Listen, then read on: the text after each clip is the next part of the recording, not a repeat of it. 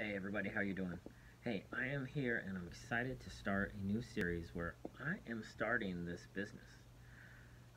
It can be kind of interesting when you are a business owner and you're starting out and you're trying to get somewhere. So, do you own a business right now? Are you thinking about owning a business? And maybe there's some blocks or something. This will be my third business. My first business was actually an aquarium cleaning business back when I was in college. It was nice. It's like it didn't make a whole bunch of money per year. I think I made like $5,000 per year. But for a college student, it's like that's a lot of pizza and beverages. Um, my second business, my most recently, I was a photographer for 20 years, and then I did it as a business full time for 10 years, and that really let me learn a lot about sales, marketing, working on social media, websites, gear that you need, gear that you don't need, um, I, coaching, and everything kind of there. So what I'm going to do is I'm going to have this series where it's like, let's build our business together. I'm going to be building this business from a ground up. For me, it's a coaching business. I've been called, and it's like for about the last 8 years, I've kind of been called as a teacher, and it was funny because it was kind of confusing. Do I become a public school teacher or a private school teacher? But nothing ever panned out. And recently, I've had where it was, that moment, right, where you're like, oh, it's like I have a lot of business acumen, and there's a lot that I can offer you as just a guide as I do this. And if I'm building a business from the start and I already know how to build a business, then hey, let me reach out to my tribe and go, let's do this together. If you're already in business, maybe there's some steps that you missed. I had a tennis coach in high school, and he was always come back to the fundamentals, come back to fundamentals. So there are some things that it's like I want to go through and talk with you about of going, hey, what are the things that we can do to modify and change your business that will help you along the way, and you'll see what I'm doing. I'll try to be as transparent as I can because I'm really just at the beginnings of this. I have the skills, knowledge, and ability to be a business coach, and I feel perfectly fine with that. And I have the skills, knowledge, ability to have a business. I know how to do web design. I know how to do marketing. I know how to do Facebook. All these things. But I'm like, okay, as I do this, let me share it with you. So to not go on too far. So let's first start about what is the best part about being a business owner.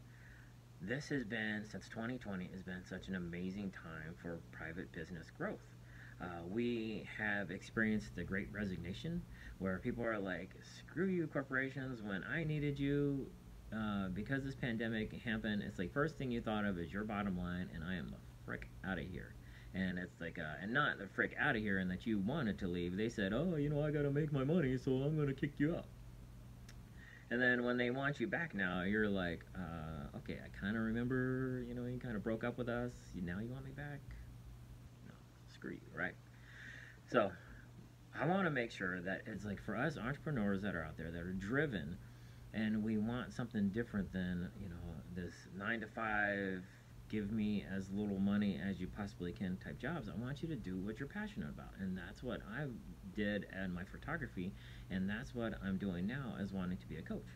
So as I said, corporations want us back, and it's like the hard part is with inflation and all the things that government processes will do to get you back is tricky because it's like, hey, if I can, if inflation rises, you get to a point where it's like, as a business owner, you get scared that you're not going to make that monthly amount, and you got to go, oh, I got to go find a job, a traditional day job, right?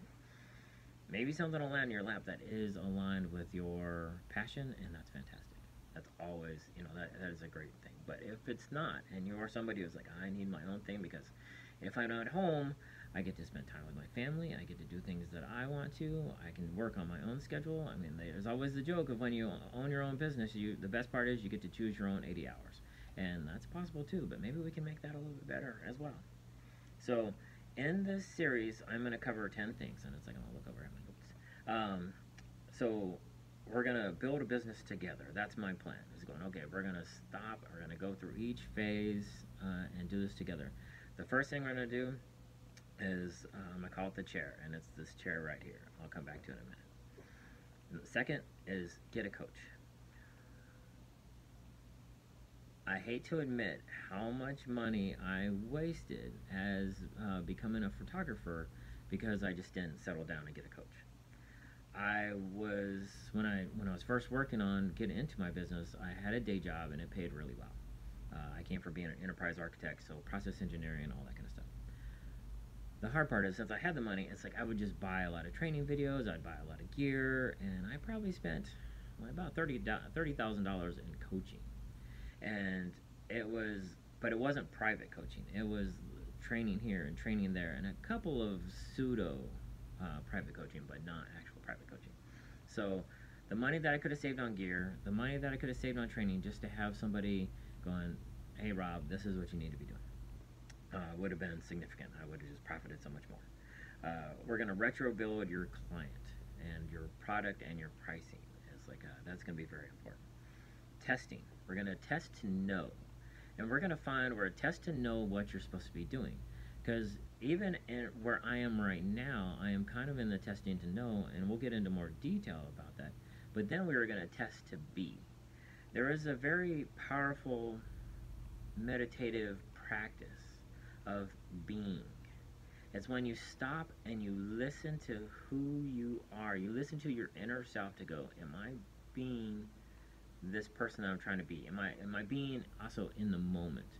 Like if you are with your kids and you're on your phone, I mean, I hate to drag you down, but if you're on your phone and your kid is sitting there across from you and they want your attention and you're on your phone, you're not being a parent. You're being a person looking through Facebook or whatever, or whatever you're looking at.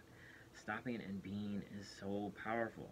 And if you stop and be what you want to be, if you are into cookie baking, be a cookie baker. Like, spend the time being a cookie baker so that you know that you actually want to be a cookie baker, okay? And those are a lot of what I'm doing. I'm working on connecting with some people so that I know that being a coach is truly what I want to be, and not just any coach, what specifically. So we will get more into that in a second. Next, the sixth thing we're gonna do is goal setting. Goal setting is powerful in positive and negative ways, and as drivens, we have to be really careful that we don't overdo our goals. I know that sounds weird because it's like I am a laws of attraction person, and it's easy to go, oh, I want, $10 million just to flow my way.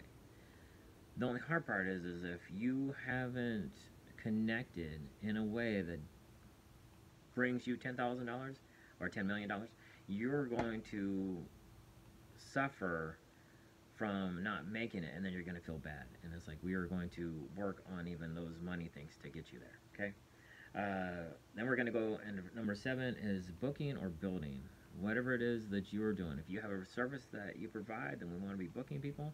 And if you are building things, we want to make sure that you are building, but not just building in a way that's just making stuff. We want to make sure that it is targeted to your audience, okay? Number 8 is easy web upgrades. Oh lordy. As I had my photography business, I wanted every damn thing on my website so people could just be like, oh my god, he does everything. You don't need all that. We can keep this simple, and it can attract your tribe and get them connected to you in an easy way where it's like web development does not have to be your life. Can I get an amen? I think I heard an amen. Right through the speakers, I heard an amen.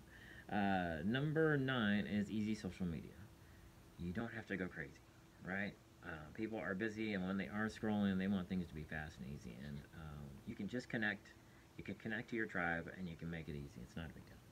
Number 10, making it profitable. Whatever you're doing, it's like that. It opens a door. Over the last several years, it's been fascinating to me to watch as people make money doing the things that they love, and I think that is so cool. When I was in 6th grade, I had where there was this like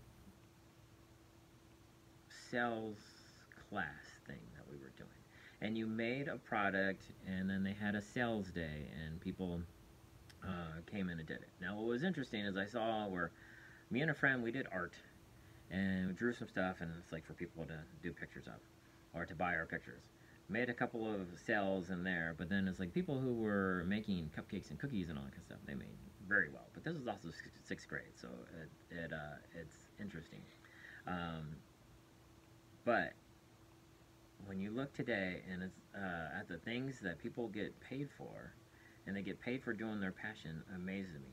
I'm wearing my Hogwarts shirt today because I'm gonna let my freak fly a little bit. It's like a freak flag fly, and I hope you do too. Um, I love Dungeons Dragons, role playing games, things like that, and I think it's really cool. I have so many YouTubers that I follow that teach dungeon mastering, game mastering, all that kind of stuff. And it's cool that they're making money doing something that they love.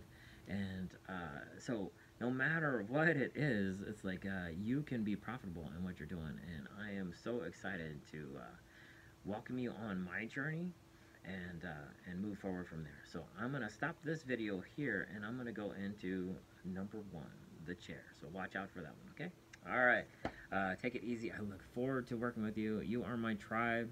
I am your tribe, and we are gonna do this together, okay? Awesome. Thanks.